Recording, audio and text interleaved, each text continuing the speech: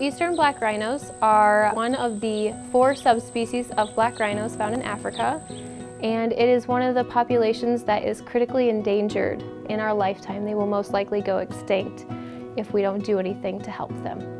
Eastern black rhinos are facing a lot of challenges to their population. The biggest one, of course, being their horn.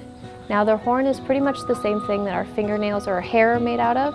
However, in some cultures, that horn is believed to cure cancer or help with the common cold, or it's even used as a status symbol for some families as a sign of wealth and stature.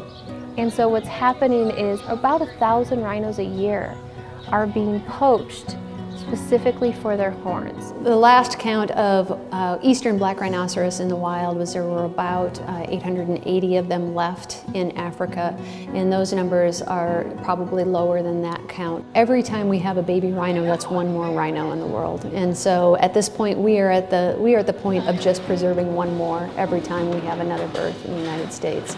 Through our breeding programs, we are hoping to ensure that the sustainability of the population, and so even if we do lose most of the wild rhinos, we still have a population in human care that we can continue the species. The captive population in North America's genetic diversity is better than the wild population in most of Africa because of the way we move the animals and keep the genetic matter spread out evenly over the group. And hopefully at some point in time, there is the opportunity for us to return those animals back into the wild instead of risking extinction of another species here on our planet. More people need to know the plight of the rhino. More people need to be involved with making sure that the United States doesn't import any of those kind of materials, whether it's from an elephant or a rhino, into this country. And I think it's a continuing learning process, and we have the best learning tool there is. We have live animals to teach people what's going on.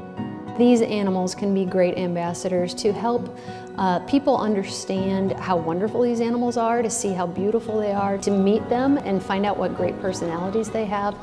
Right now we are witnessing what's being deemed the 6th largest mass extinction of wildlife. And so by having rhinos in human care, we're hopefully trying to combat that and keeping those populations around for generations to come.